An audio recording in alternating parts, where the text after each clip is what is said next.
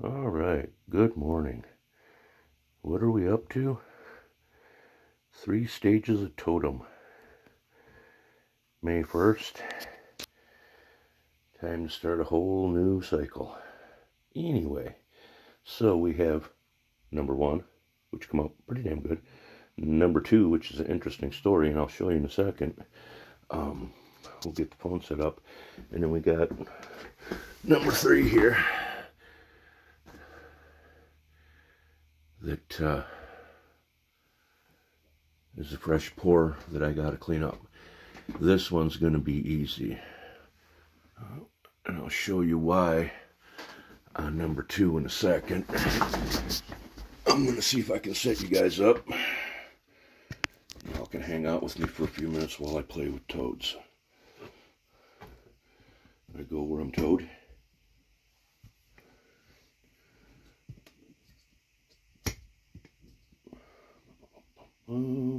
Okay, so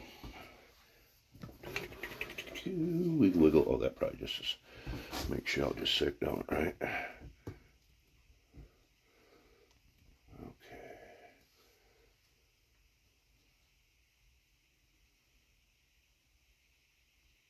We're gonna work with that, I think. I got a rough idea. I can use Toad 3 for. Okay, so the first one, see, he come out pretty good. He's still got some little roughs in him. I'm not going to get too worried about it. His edges could have been cleaner again. I hope I'm getting this right. Corners like this. And his beak came out pretty decent. This one was so-so.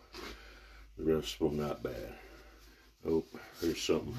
I may address that. I don't like this. I know it. You probably won't be able to see it on the camera, but yeah, it's little ruffles. So, as my good brother would like to say, I geeked out on this one, or tweaked out, and I got a little bit more. You notice my creases and corners a lot cleaner. There's a spot I need to work. A little bit I could do there, but we like that eyebrow. But where the problem came in with this one, number 1, he's heavy as shit. He's still drying. I had huge inclusions. It was just messed up, my feet. And what I did to cure that and save this piece, I haven't trimmed up the bottom yet. I got to finish. You can see the way it goes. I packed very close to the same moisture clay back in on top of this and dumped the form back together. So I do have to still clean that bottom. But if you look at this one, I kind of geeked out on them a little bit. And since we're talking about repairs, I'll show you one other one. We do got a couple new things that Dory just like fell in love with. And this guy for later in the season, it was an obvious fail. But it shows you what it is. It's a napkin holder. It'll probably be a little bit of a pain to pull, but we'll figure it out. So anyway, damage repair. I've been cleaning on Mr. Mummy, and if there's arrows,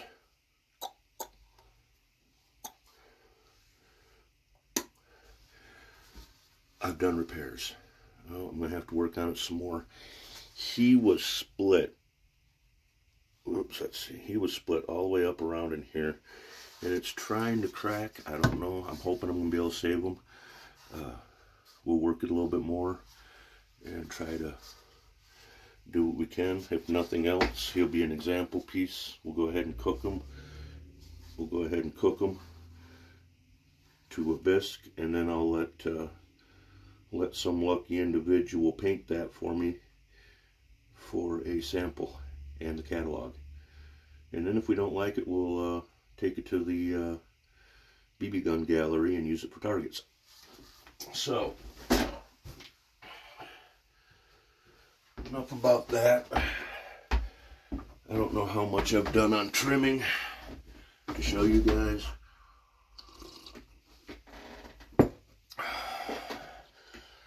with clay, water's your friend. And actually, there's a neat little bit of history here.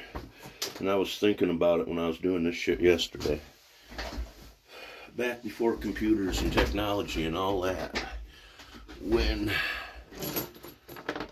they were building car bodies and stuff, started off with clay. So, and the more I play with this, like everything else, I'm finding whatever comes to hand that works for tools can be handy. This guy's been handy. So the first thing I'm going to do, I'm just going to go in, and like I said, we kind of like that eyebrow, but we're going to knock that back a little bit. And then we're just going to come in and start cleaning seams. If you do this when it's wetter, you don't got near the nasty dust. I need better lighting. I'm only going to do a little bit of this to show you guys, you know, because I don't like them long, dumb videos. But whatever your favorite tool is for knocking them down, and then you just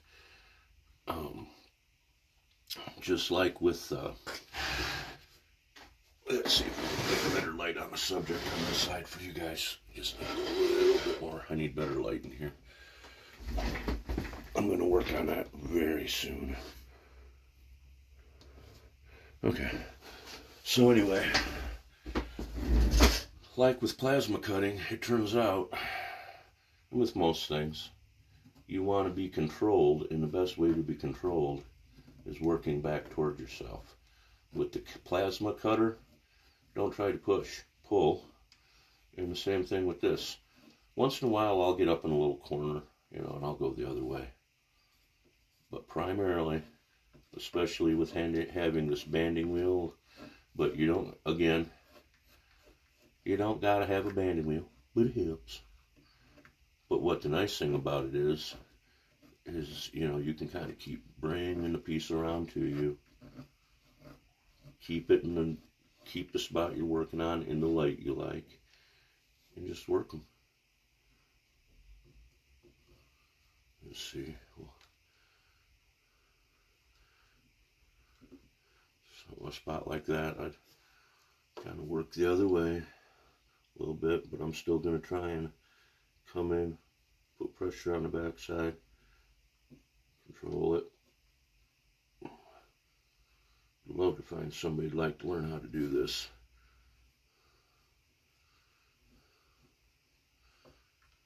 Just keep working around.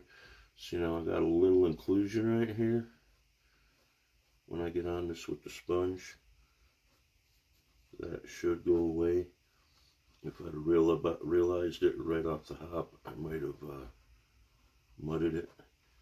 And I've had this one covered up, so bottom side, he's pretty damp, so I can do a fix quickly yet and have a good outcome using clay if I want to fill that void.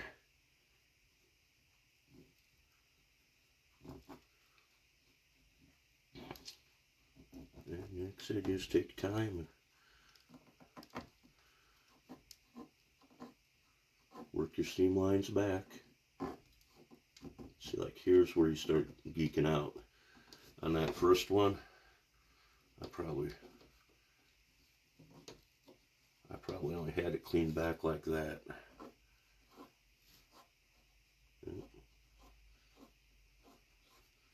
Gotta watch tool marks when you slip and get too much. You could use the soft side of the tool if you were still working on something that was wet, or you were worried about cut lines. I like that sharp side of the tool because it just makes it, for me, I can move a little quicker with it, and while I'm not trying to be set fast for us to make any kind of profit on these pieces, which is the whole point we're doing it, that and not having to send away for the Chinesium ones. It's nice to be able to, I should be putting USA on them too, but so before I squirrel off, we're gonna take you down through here. I'm gonna probably just get this one side more or less done, and we'll call it a video.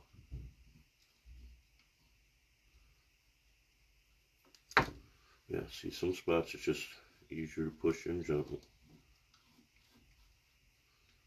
But this is where you decide how much time you can put into it. Now, if you decide you'd like to try this from literally pouring it, popping it, and finishing it, we can accommodate you on that. And the fun part about that is, when you do that, you can get just as much time into it as you want, making it a smooth, nice looking piece. And I won't send a not smooth, nice looking piece, but there's sellable, and then there's, wow, why'd you put so much time into that? And if I was doing it as a hobby completely, oh yeah, no, that'd be, Johnny don't need to be doing this for a hobby. Because just like with anything else you might fiddle with, you can always do it worse, but it's tough to do it better. Nice thing about this is, though,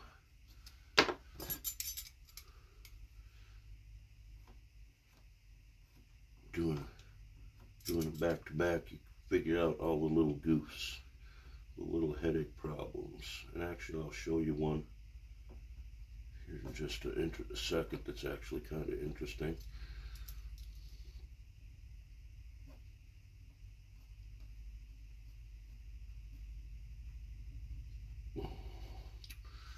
Yeah, you know, I'm using my thinker if all of a sudden I get quiet. A little bit tougher cleaning. Toolmarks. It's a nice thing about clay. I will give it that over doing leather work.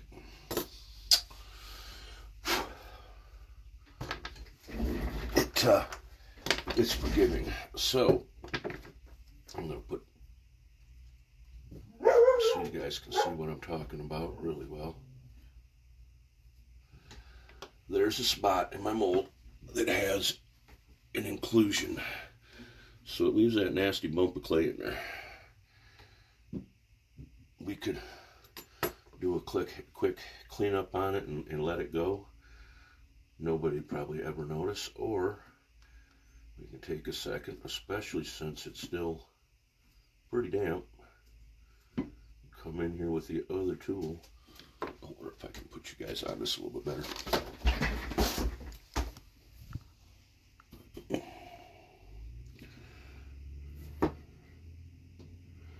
I got a dog. I can see a dog.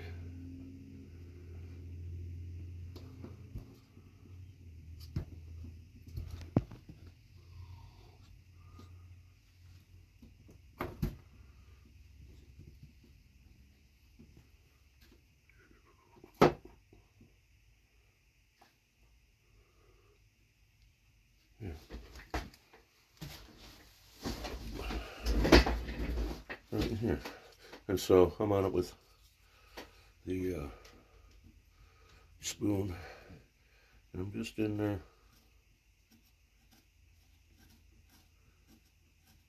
trying not to get crazy, because one of the oopses I did with the mummy yesterday was I broke through them in one spot. That was not cool.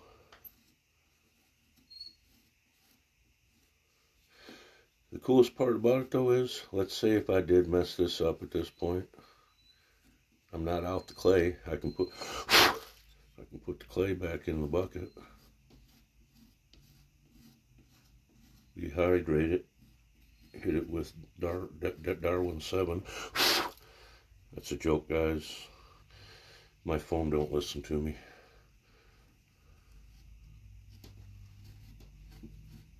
So yeah. Ooh, I hate it when I feel them do shit like that. This thing just moved underneath my hand and I heard it pop.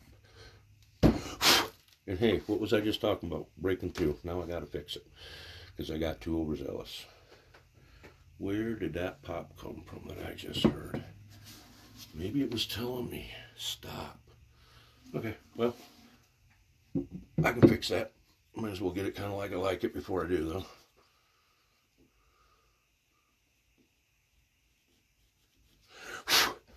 So, let's put the sponge on it for a second.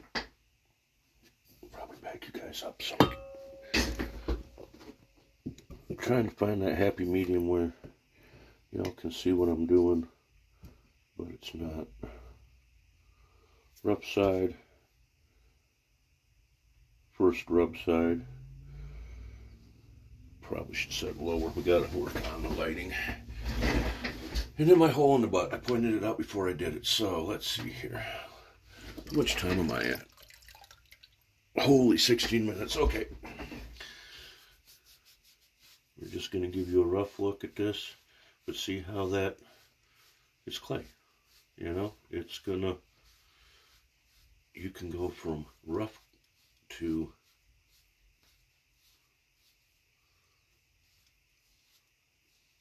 clean, get tool marks, get little extras that ain't supposed to be there, just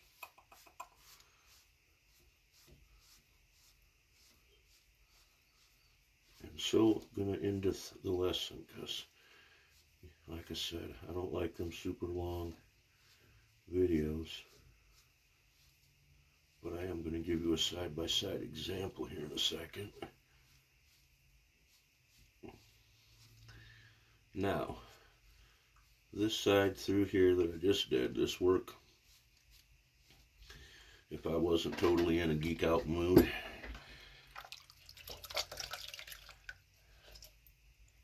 see how we got a bump there that we don't like? With some miscellaneous nasty.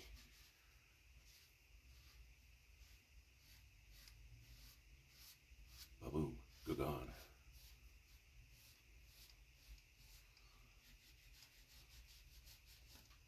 I've already been there playing a little bit, trying to clean up his line. Looks like.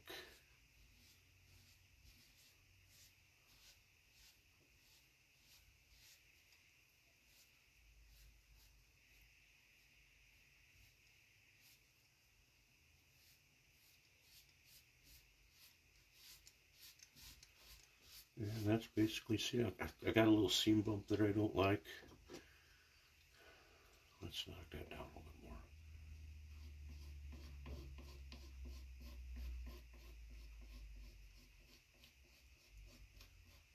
I don't like seams.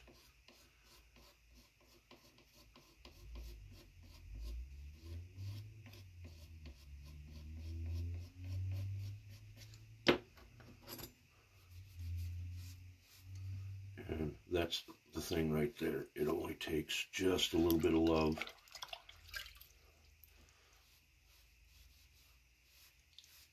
To make that look so much better.